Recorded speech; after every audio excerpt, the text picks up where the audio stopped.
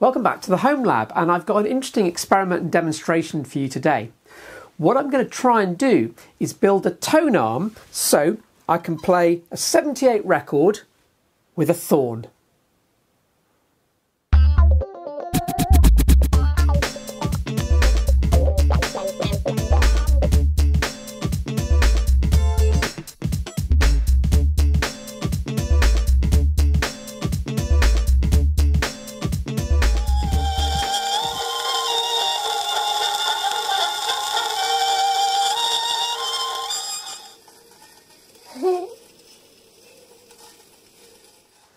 You might be aware at the moment that LP records are making a little bit of a comeback, and they've got a very rich and interesting history. I'm sure you've all heard of Edison and the work that he did, but in fact it's really Emil Berliner, who is an American German, who invented the flat record with the lateral groove carved in it.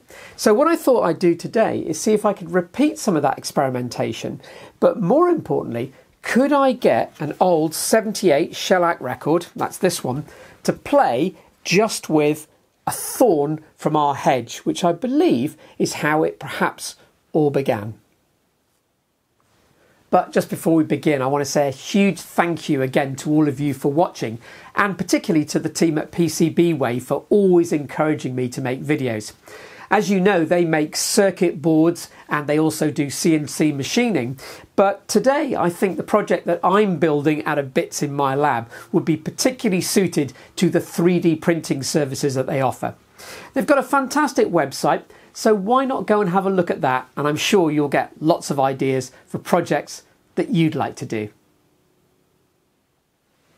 I'm sure you're all familiar with the record, whether it's this old 78 one or the 45s or the 33 RPM records that came later.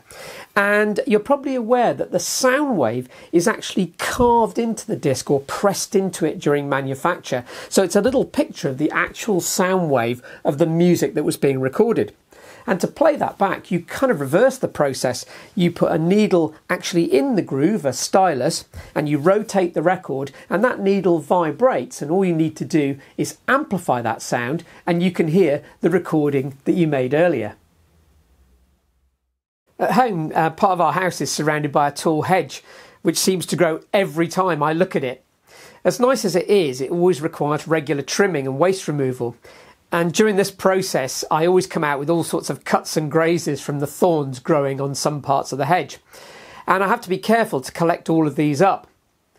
On doing this recently, I came across some really huge thorns, and this reminded me of early gramophone record players. And that's the subject, as you know, of today's video. So here's a close-up of the grooves on a 33 RPM disc. For my experiment, I'm going to use an older 78 one, which is a bit more age appropriate. But the wiggles in the groove are not so clear under the microscope, as they're more stretched out with the disc spinning faster than the more modern 33 RPM one. So to explain how all this worked, let's look at the old gramophone record. And those gramophones typically used a sharpened steel needle that followed the sound wave shaped groove in the record. And that vibrated from side to side. Bear that in mind because that's quite important for how we produce the sound later on. The needle was mounted on a lever, and as it wiggled from side to side, the lever was longer at the top end beyond the pivot. So it created a little bit of sort of mechanical advantage there, and it moved further than the needle did.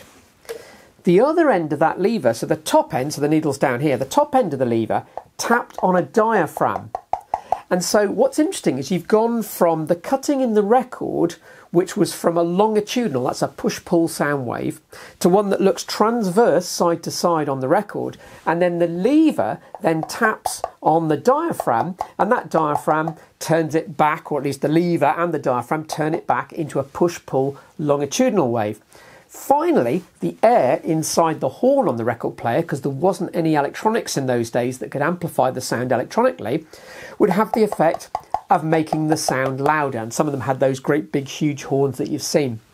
But as I said, I seem to remember there was a time when record players didn't just use a steel needle, but actually used a thorn from a hedge.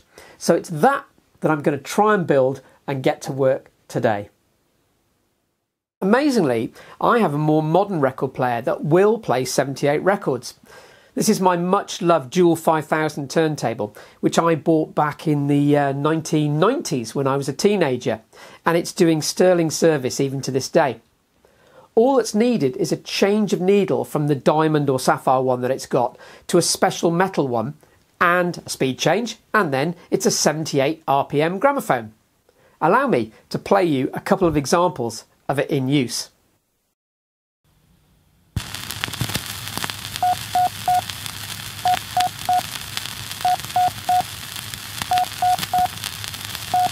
Signal Hill, Newfoundland, Thursday morning, December the 12th, 1901. A gale of wind, a grey inimical sky, but a kite tugging frantically at about 400 feet.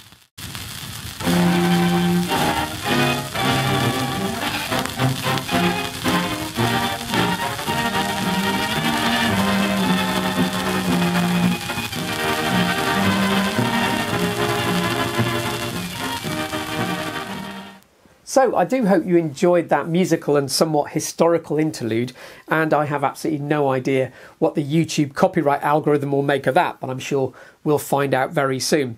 But the reason for showing it you is, if we can spin up the old 78 record at the right speed, we can then use it to test our homemade Thorn pickup arm. So over the past few weeks, I've given rather a lot of thought to how I might build this thing.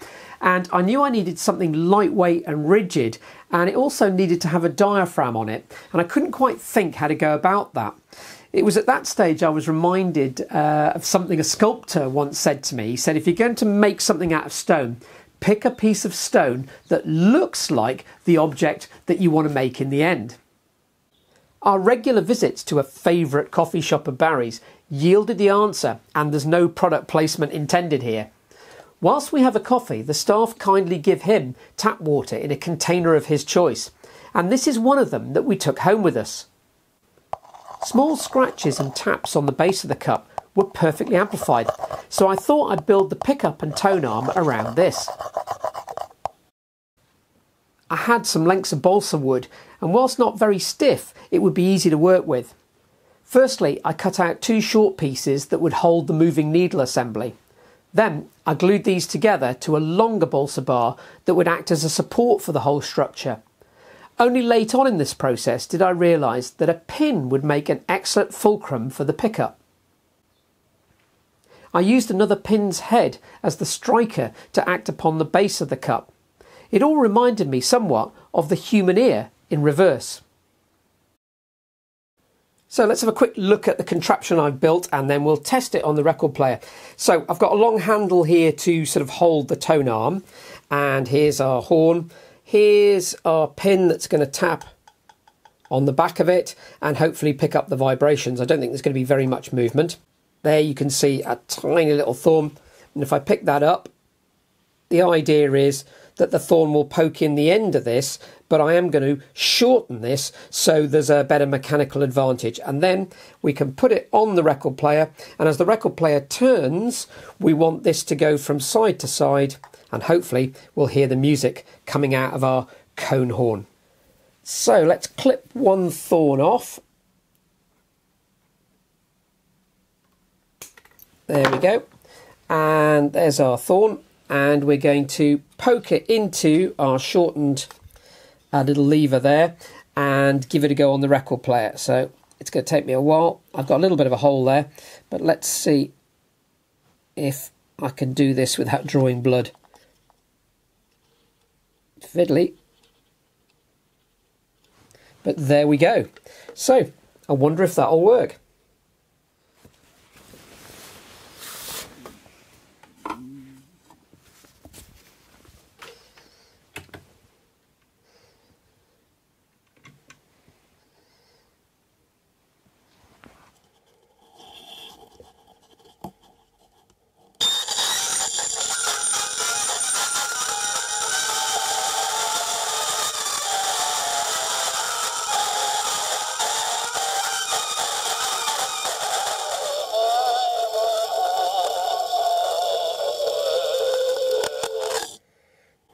So, if you can hear me, I haven't got the microphone clipped to me.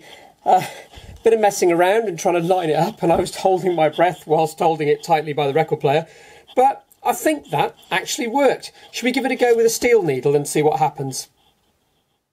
As I'm sure you can see, using Thorn needles was not that effective or repeatable. So fairly early on, steel needles became the norm. So let's have a go with a real Gramophone's steel needle. Just for interest's sake, I've got some original metal needles here, and I'll just pull one out so you can see it. So there is the very fine tip of the steel needle that would have been used in a gramophone.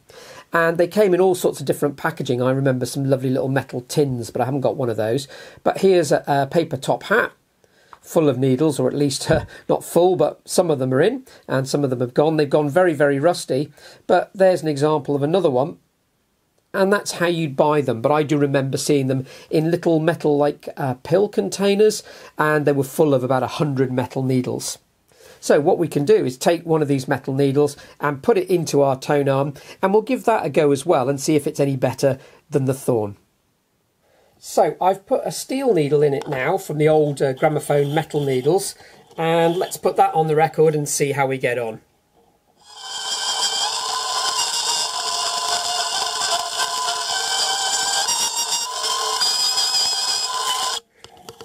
Well, I think you'll agree that's slightly better. It's probably a better fit to the groove, but if you're stuck for steel needles, a Thorn one from the hedge will do.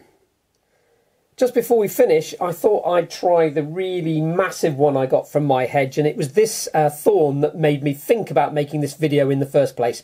So I'll cut that off and let's give that one final go. So this Thorn is a bit of a monster. We'll put it in here. Now, I'm aware now all the sort of mechanical advantage and lengths are wrong, but it doesn't matter. Let's give it a go and see how we get on.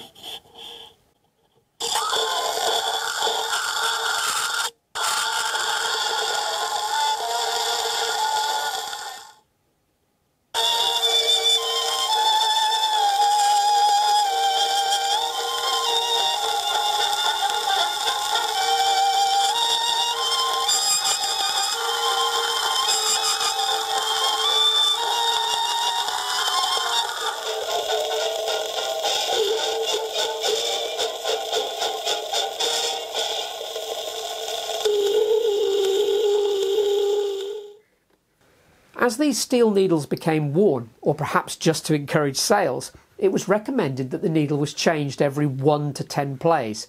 But I thought I'd show you an interesting way around this. The Pointmaster needle sharpener. You could put a used needle into a jig and slide it up and down a bit of emery paper and put a point back on the needle you just used.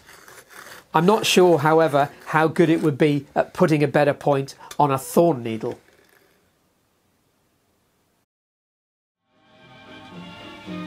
Just before we end, I thought I'd say that I actually really loved getting out those old 78s and playing those foxtrots from a bygone era, so much that I thought I'd buy a CD with similar music on it. And then I realised that it was the sound of the scratches, the image of the fast rotating disc, and the rapid changes of record that are needed to make it so wonderfully atmospheric. Sometimes the whole experience is what counts, and I guess in this case it could not be more true. Do young people today miss out on all of that by having none of this hands-on analogue experience of music? I believe they're greatly missing out. Well, at least Barry is not going to be one of those children. So I do hope you enjoyed that video. I had great fun making the item, and I've really enjoyed sharing it with you as well. Anyway, do stay to the end of the video, because as you know, after I've finished, I often cut in some bits that didn't make it into the main video. And there's also right at the end some links that I do hope you'll find interesting, and they're to other videos that I've made. Anyway, whatever happens, I'll be making another video soon, so do please join me then.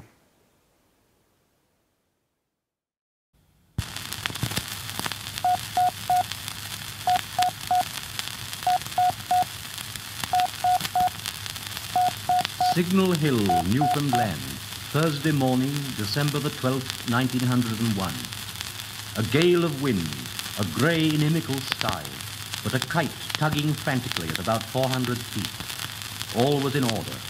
They paused and listened. The pen pauses too. Thought leaps beyond it. This little group of optimists at their lonely vigil.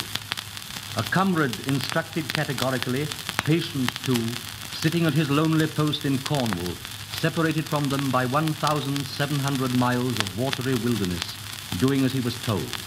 Just that and no more. Sending the letter S in interminable series at prearranged times into the void. Seeing little himself, hearing nothing whatever. And the man to whom it meant so much, whose years of unremitting work had brought him to this grim day and this hour, what of him? He sits eager, expectant at a telephone, connected to a self-resisting coherer, not entirely trusting the receiving apparatus. And time moves on. Nothing, except the derisive scream of the wind. 12:30 noon. What was that? A little click. Several, regularly. The letter S. And again. Marconi heard them for some time before he trusted himself to hand the telephone to Kemp for corroboration. Could he hear anything? Yes, he could. Then the faint sound ceased, significantly. Orders were being obeyed on the other side. The listener's hearts thumped with excitement. Then again, at 1:10 and at 1:20, came realism in a succession of those little staccato clicks, unmistakable, heard by them all. The tremendous expanse of ocean had been bridged. What must have been his feelings at this supreme moment? The achievement constituted an epoch in human history.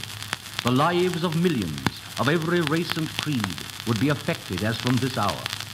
The commercial possibilities were incalculable. The mitigation of loneliness was certain. Continents would speak with each other of their several aspirations. A ship in distress in the perilous wastes of the seas could be succored. Lovers, separated by a hemisphere, would confer privily and be comforted. Empire builders, isolated in desert and jungle, would hear the sounds of their cities and be cheered and refreshed. A new world would be born. The foregoing is an extract from the book A City of Sound, recently published by the Gramophone Company. If you will send us the name and address of a friend who you think would appreciate the fine qualities of a Gramophone and to whom we may mention your name as a recommendation, we will gladly send you free of charge a copy of this interesting book. An addressed and reply-paid postcard is provided with this record. If you are pleased with the reproduction of this instrument, give us the opportunity of demonstrating to one of your friends.